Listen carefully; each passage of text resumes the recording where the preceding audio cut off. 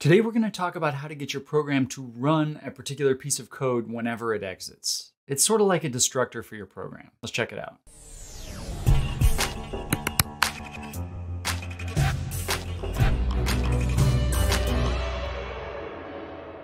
Welcome back, my friends. I hope you're all doing well. Today I want to show you something that, well, it's something that you don't need and then you don't need. And then when you need it, most people don't know how to do it. So our challenge for today is, let's say I have a function and basically just whenever my program exits, no matter how it exits, whatever reason, I want it to run this function. I want it to call this function. And that sounds pretty straightforward, and it actually is pretty straightforward once you know how to do it. I'm going to show you how to do it in C. The same technique works just fine in C++.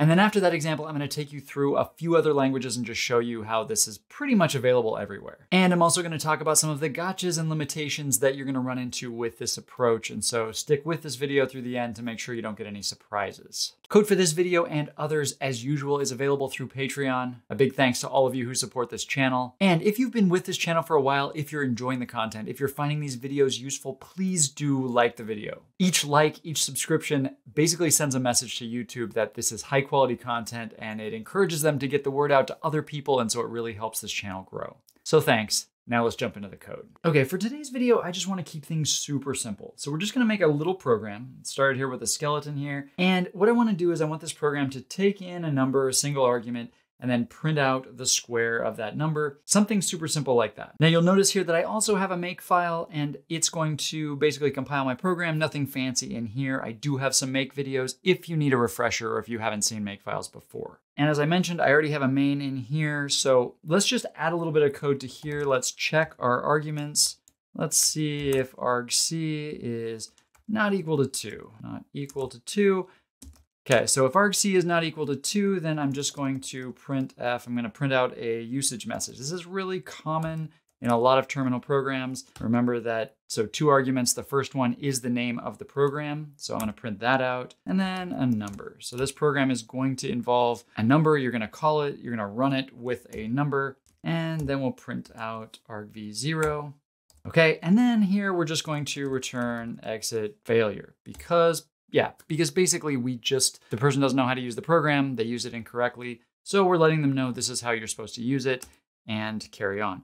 But if they used it correctly, if we did have 2 arguments, then what we're gonna do is we're gonna take a value, an integer value, and we're going to use atoi to take the argument. So argv1, the numerical argument that was passed in, we're gonna convert it to an integer and save it as value. And then let's just print let's print out basically we're going to square it, but just be a little more verbose. So let's just say the number squared is equal to %d. So these are just 2 integers, and we'll come through here and get value and value times value.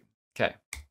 And then we will return exit success. And the exit failure and exit success are really just there in case anyone is paying attention to the exit code of this program and wants to find out whether it was successful or not. That's just common convention. Okay, so let's say that I have something that I want to do whenever this program exits. Okay, in a real program, this might be something like deleting temporary files or writing some status information to a log file, something like that. Just to let people know that the program ended and then maybe restarted later on, in case that's helpful in interpreting the log file. Now, for simplicity in this program, I don't want to add a bunch of extra logging information or temporary files. Let me know down in the comments if you want to see more about temporary files or server logs or things like that. We can definitely talk about it. But for today, let's just pick something really simple. Let's just say that I would really like to thank people for using my program. Okay, so I can just say printf, thank you. Okay, so I could add it here. Of course, I can also exit the program up here. So I'm adding thank you in both places.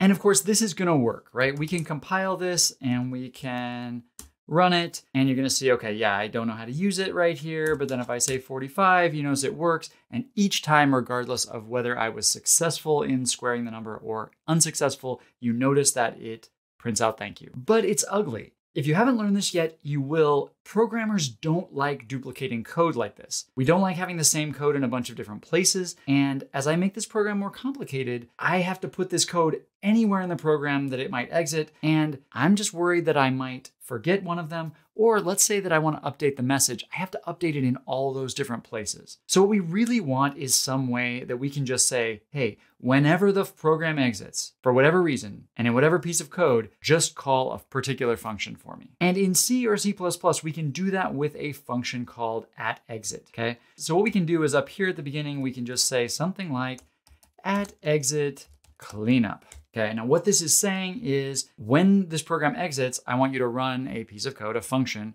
called cleanup, okay? Now what we're gonna do, let's go up here and actually make our cleanup function because it's not gonna compile without it, but we can say void cleanup and then printf, and we're gonna add our thank you. Now, of course, we could do a lot more than thank you in here, but this will work for our example. And then I'm just gonna come down here and remove the thank yous from my program. So this is a little simpler and I'm not repeating myself. And now as long as I didn't make any mistakes, we should be able to compile it and we should be able to run it. And you can see that we still get the behavior that we got before. We get thank yous in both places. So that's pretty cool.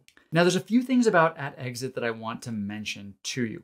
First of all, it only works when the program exits normally. So let's say that something bad happens and the program exits by calling abort. So let's say that I decide that if argc equals 3, that's like really, really bad. And let's just change this up a little. Well, I won't return. What I'm going to do is just call abort. And instead of just giving a nice usage message, we will say, and remove our argv0. Okay, so say we have a case that's like really, really bad that we just decide like abort, get out of Dodge. In this case, if I compile and I then try to run it, you see the thank you see thank you here.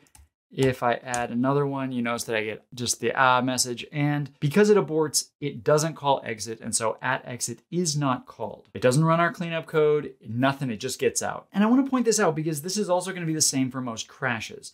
So a seg fault, for example, not going to call exit. A divide by 0 error, not going to call exit. So a lot of people, when they see atexit at first, they think, oh, this would be great for catching errors, for handling exceptions. And that's not really it. Atexit isn't really going to work for error checking or crash handling. I mean, you can check for errors that are predictable errors, but not crashes. So for that, well, I do have a past video on signal handling that touches on that a little bit. And there are a few other ways that we could try to handle errors. Do let me know down in the comments if you'd like to hear more about handling crashes and error cases.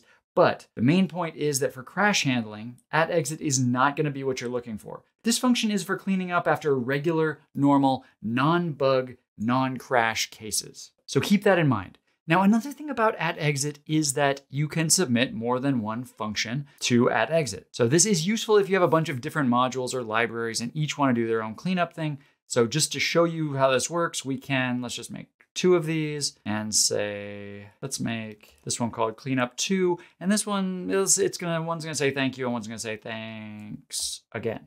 Okay. And then down here, we can say atexit cleanup 1 and cleanup 2. Okay, so we just added another call to atexit. Now let's come down here and see what happens if we compile and if we run it. Now you're gonna notice that we get both cleanup routines are being called, but notice that they didn't show up in the order that we submitted the requests. Now I'm guessing under the hood, they're using a stack or something to keep track of these.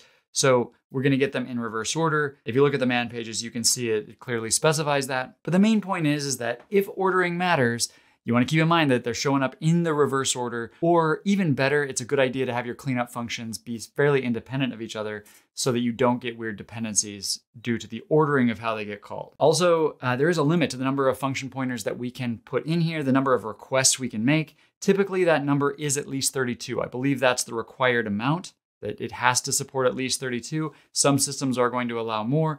But if you ever want to have a lot of functions that run atexit, I would be very careful. You might want to think about making your own function that handles your vast number of cleanup functions. Now, like I said before, this is not just a C and C++ thing. You're going to find atexit or something very much like it in a lot of other languages, maybe every other language, I don't know. Let me just show you a couple examples.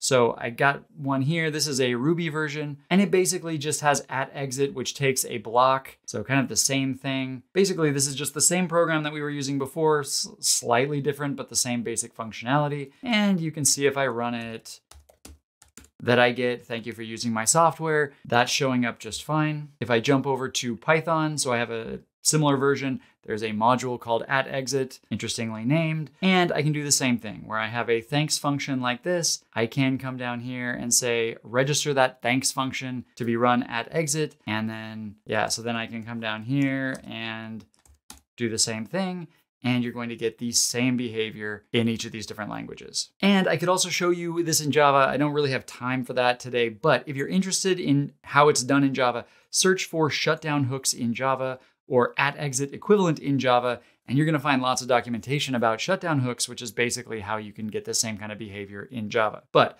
the point is, this is widely available capability in nearly any language out there, and while you aren't going to use it in every program, it's useful to have in your toolkit when you do need it. If you like this video, help us reach more people by dropping this video a like, subscribe so you don't miss next week's video, and until then, folks, I'll see you later.